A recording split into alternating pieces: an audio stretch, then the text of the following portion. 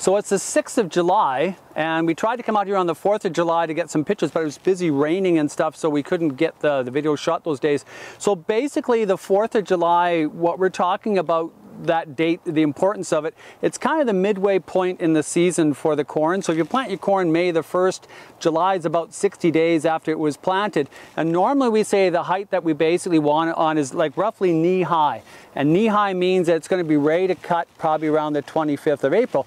As you can see, this corn and a lot of other corn in the valley too is way, way taller than that, which means we're going to have an extremely good crop, because if you look at the corn plants, pretty well all the growth of the plants so far as the tasseling and the size of the cob and the amount of kernels on the cob is already formed inside the plant.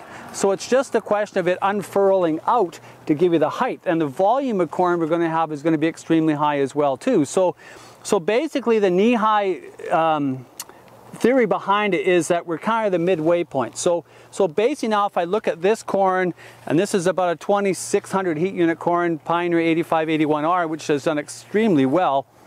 It was planted about the 25th of April.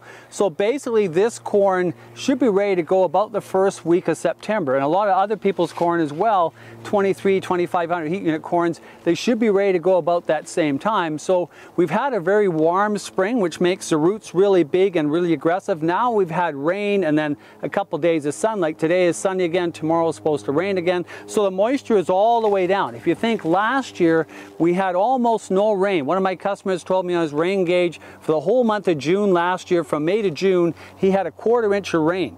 This year he's had 3.5 inches. So that's why our corn plants and our grass look so good as well too.